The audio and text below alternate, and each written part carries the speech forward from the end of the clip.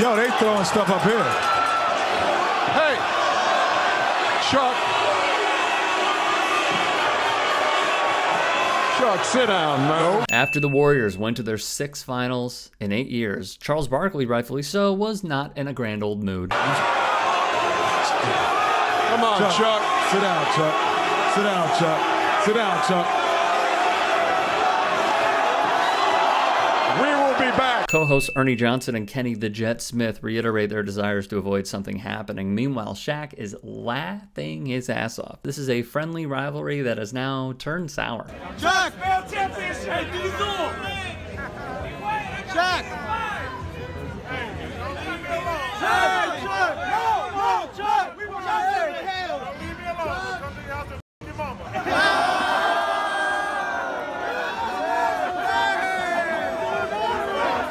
What many took away as, playful smack talking between a group of fans and an NBA Hall of Famer turned broadcaster is now getting ugly. He loves it.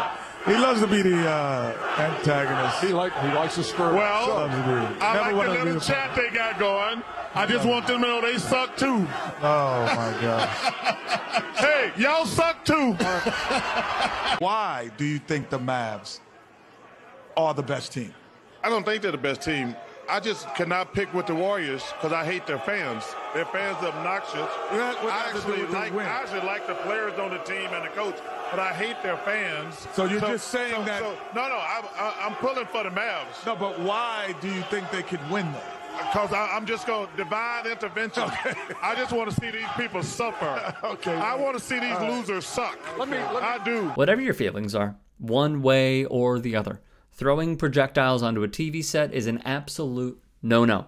Sports Illustrated reported after Golden State booked yet another trip to the finals with a 120-110 victory over the Mavs, a number of rowdy fans threw t-shirts and garbage at Barkley while he was live on air during post-game coverage. Barkley got up from his seat and acted like he was going to throw something back. Barkley's colleagues, Ernie Johnson and Kenny Smith, pleaded with Barkley to sit down before the situation escalated. The former NBA MVP seemed to be upset at first, but later had a smirk on his face as he returned to his seat. While Barkley's feud with the Warriors fans is amusing, it's dangerous to normalize the idea that throwing things at analysts is okay. Fortunately, this was resolved peacefully and there were no injuries. That said, this is a bad look for the fans as well as Barkley, wrote Awful Announcing, which I completely agree with. The objects being thrown on stage didn't look particularly hard and weren't going to inflict much damage, but that does not matter. Things shouldn't be thrown at people. All that does is encourage other people to throw stuff onto the set. That could end up being something harder, which could inflict damage. Also, depending on how far back the people throwing the objects are, the throws could come short and land on other fans. That should never happen.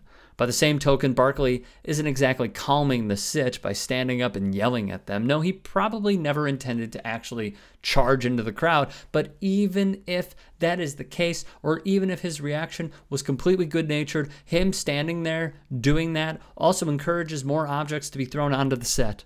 When it's just trash talk, it's fun.